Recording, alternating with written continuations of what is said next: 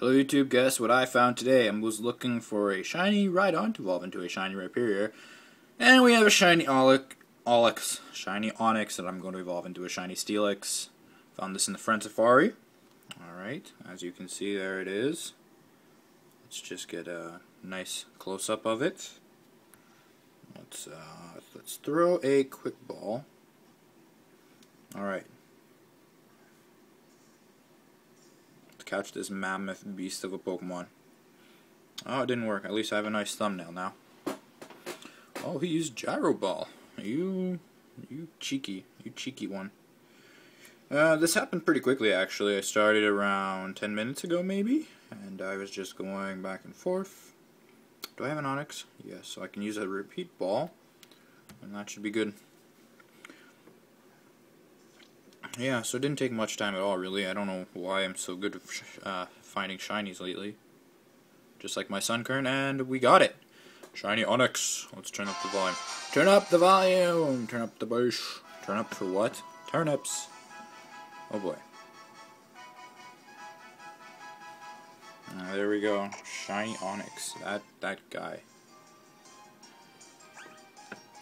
Okay. Now, switch him to there. Let's go to summary just so we can check him out.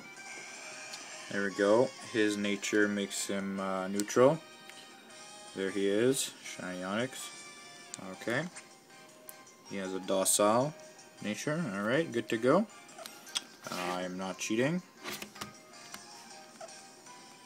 I don't even know if it's possible to cheat on this game yet. Did I switch him up to first? Yes, I did. Alright, let's see what he looks like.